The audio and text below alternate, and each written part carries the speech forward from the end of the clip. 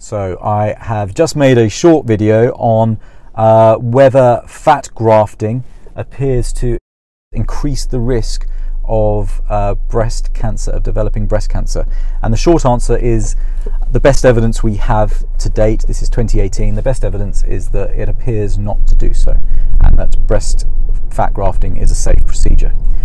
However, why did anyone ever think that it might cause breast cancer?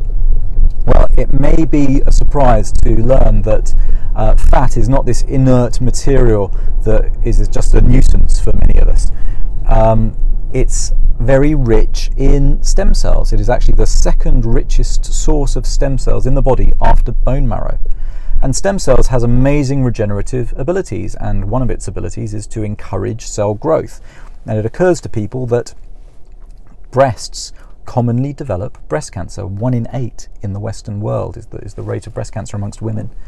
So the concern was that by filling an area which is at high tumorigenic risk with a substance that enhances cell growth, you may be enhancing the growth of tumor cells and actually causing a problem.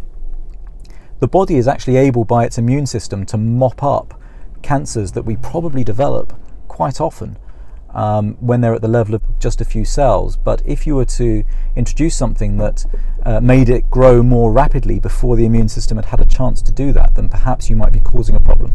And so surgeons generally are a very prudent bunch and decided that they were going to hold fire until they knew for certain that this was a safe thing to do, a safe treatment. I produced a book a few years ago called Evidence-Based Cosmetic Surgery. Check it out on Amazon. It's great. Evidence-Based Cosmetic Surgery. And I deliberately didn't include fat grafting of the breasts in that book. Please do go ahead.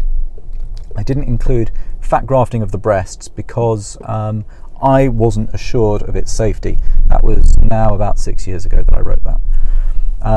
In fact, after these meta-analyses, I am very much more convinced, and it's a treatment I happily offer. And if you do stop to pause and think about it, it never made total sense that fat might be a tumor enhancer, not to me anyway. We don't see any relationship between the rates of tumor development in obese people versus very skinny people. We don't see a variation in tumor development in areas of the body that are more likely to have larger fat deposits than others. So the only remaining concern could be whether the fat transfer process itself might change the nature of the fat in some way. But it is just a graft. The fat grafted cells live or they die, to my mind. So I'm glad that this has been borne out in the evidence. It's a treatment we do offer. If it's one that you'd like to consider, then as far as I'm concerned, it's one that is safe.